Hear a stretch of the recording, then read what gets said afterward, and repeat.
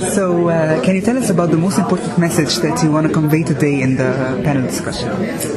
I want to convey the message that so-called disability does not apply to just one sector of the community. We are all equally abled and disabled by technology and our relationship to it, and therefore our relationship to the social world and to education. So that when we talk about making better and more assistive technology tools, we're not only speaking about people with disabilities, though they're an incredibly important group, but we're talking about all of us in the world in which we all live longer, we all have various things happen to us which require us to have new, better, different kinds of interfaces to technology so that we can speak and express ourselves, learn and relearn as necessary. So one of my points is that disability is not a marginal issue. These assistive technology tools are for us all. The most important thing about them is that they should be made available from birth for free to everyone who needs them. And until we get to that point, I think we're doing a huge disservice to all of us as a human race.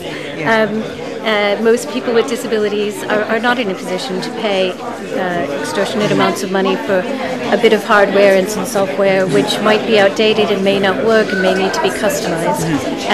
Really what we need to do is work together across disciplines and across countries and in an open source model to create tools, hardware and software, and customized ways of working with people in community settings to make sure that everyone who has a communication or education or mobility need has that need met in a very specific way. So my basic pitch is that we should work together to create and provide free, accessible and assistive technology tools. And when I say, I use this phrase almost too late technologies, which is something that I discuss in the context of a partial rejection of the notion that there are just-in-time technologies, just before it's too late for someone to learn, just before.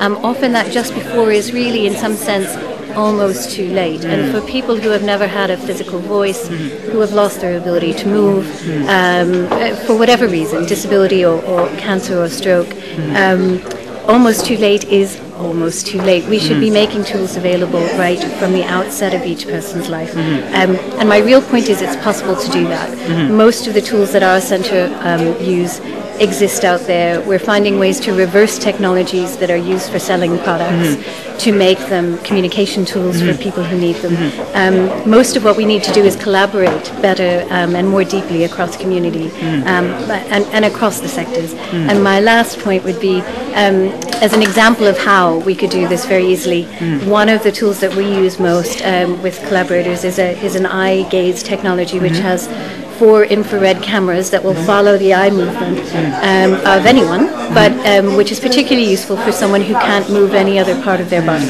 So that as you stare at the screen, as your eyes remain focused on a letter or a sound, an image of a sound in music or whatever it is, a picture of an object or a picture of a person, as you gaze at that object, sound is heard out loud and or is written on screen, so that your eyes become your mouse or your interface to everything for education and creative expression.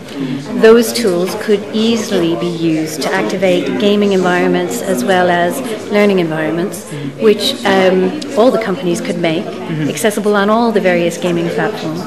And just like the Nintendo Wii made movement interface accessible and very cheap for all, because as soon as everyone buys a Nintendo Wii game, suddenly the cost has come right down. If we made some games for eye gaze technology, all of us, and made them customized in local dialects with local content, but encouraged the large companies to support cross-platform development for eye gaze control, then everybody who needs eye gaze control would have it. And this would apply to any other interface for disability or for recovery in a rehabilitative state that we can come up with. So basically, we can do it, we need to do it, and we need to do it now. Thank you so much for your time.